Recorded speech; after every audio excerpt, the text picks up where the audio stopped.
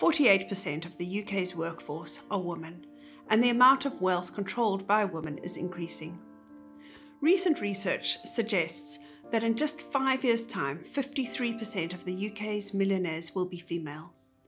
We have carried out research along with the Wisdom Council and other industry firms, and have spoken to hundreds of women who have told us that they see themselves as the CEOs of their households, making the majority of purchasing decisions, and often these days are just as likely to be the main breadwinner.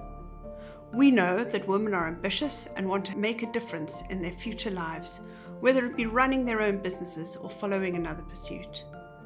Yet as things stand, they are underprepared and unlikely to be able to afford to look after themselves in later life, let alone live out some of their more ambitious or exciting plans.